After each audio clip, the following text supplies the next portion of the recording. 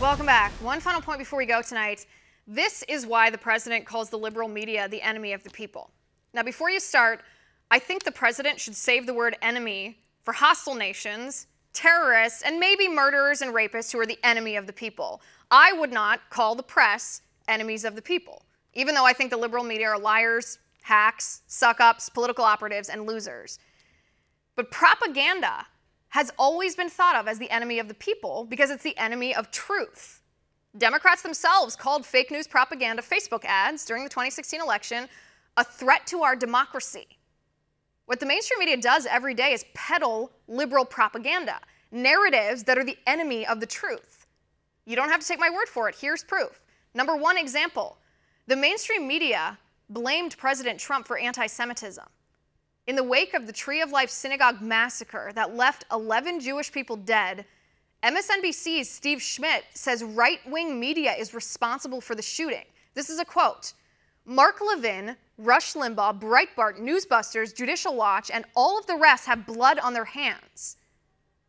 That's dangerous, and it's a lie. The only person to blame for the shooting is the shooter himself. You notice Schmidt and others condemn the actual killer less than they blamed right-wing pundits they don't like. If there's any political party who's tolerant of anti-Semitism, it's the left. It's the left who embraced Louis Farrakhan and Keith Ellison and Linda Sarsour and the BDS movement. Blaming the right for the Tree of Life massacre, that's propaganda. Propaganda is the enemy of the truth. Example number two, the mainstream media tells black people that cops will shoot you dead for, quote, being black.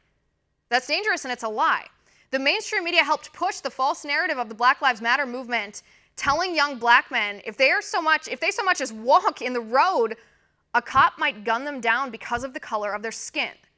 No matter that statistics show that claim is false, no matter that it's evil to accuse an entire occupation of public servants of being racist killers, no matter that peddling this narrative makes it more dangerous for both black people and cops because fear causes tensions to escalate, the mainstream media peddled it anyway. That's propaganda, and propaganda is the enemy of the truth. Example number three.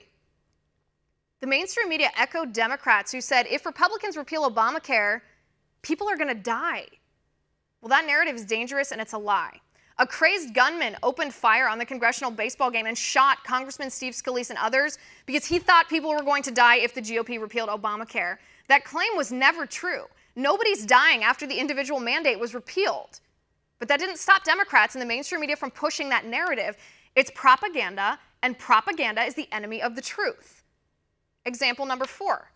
The mainstream media convicted Judge Brett Kavanaugh guilty of gang rape because a creepy porn lawyer accused him of it. No proof, no evidence.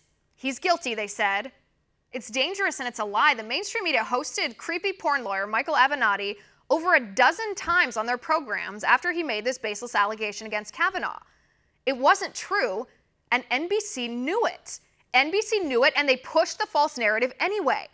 They didn't care about crucifying an innocent man. They didn't care if it put all men in danger of being destroyed by frivolous allegations. Nope. They ran with this false narrative. That's propaganda. Propaganda is the enemy of the truth. Example number five, GQ magazine's Julia Ioffe claimed Trump has radicalized more people than ISIS. Well, that's dangerous, it's a lie, and it's a dumb lie.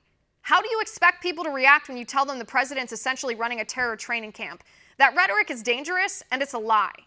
It's propaganda, and propaganda is the enemy of the truth. All of these narratives from the mainstream media are propaganda to try to brainwash and coerce people into voting Democrat and rejecting Trump. The Democrats don't think you'll vote for them on the merits of their policies, so they ply you with propaganda, the enemy of the truth. It's dangerous and it's a lie, but Democrats don't care. And that's my final point.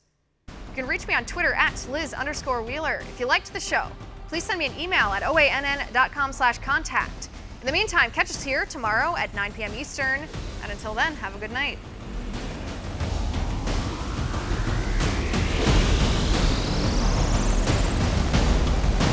Want to see more videos like this?